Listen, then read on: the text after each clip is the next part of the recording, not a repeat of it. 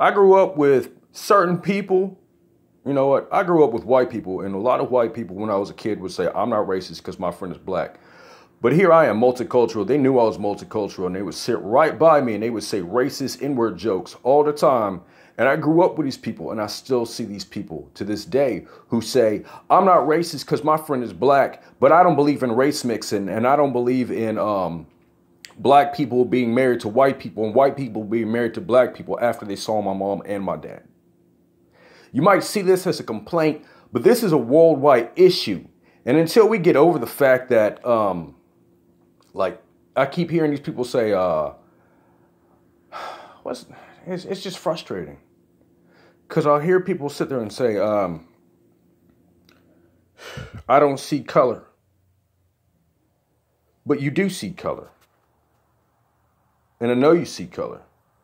There's too many Bible verses to cover this.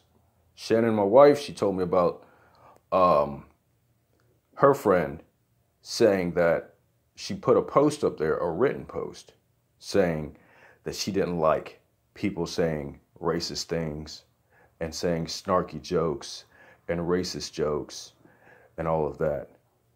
So I kind of come through the mulatto, as a lot of old people have called me. That side.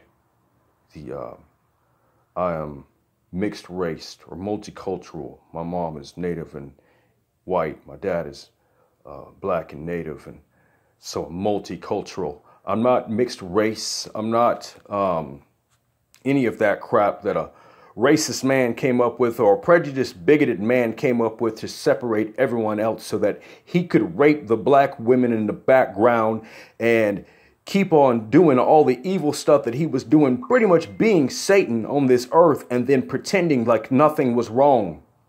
And still pretending like nothing was wrong. And we still haven't gotten an apology. And the biggest issue isn't even the apology. It's the change of attitude. Here it is, 2018, and no one has changed yet. And when we speak up against it, you say it's not biblical. Not biblical how? What do you mean? What is your insinuation?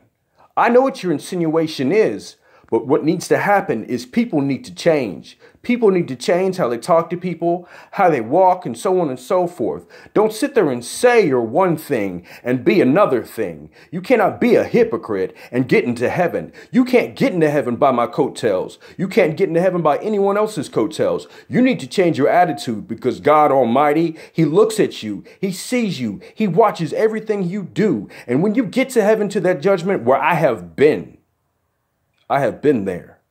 I have seen this judgment that God speaks of. And you may call me a liar.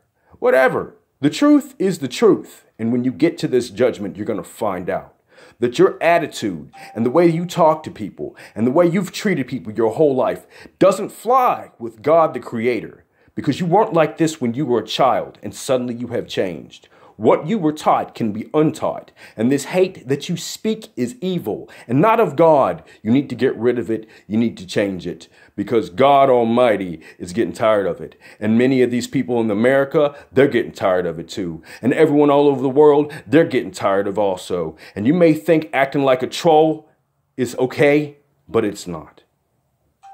Please stop.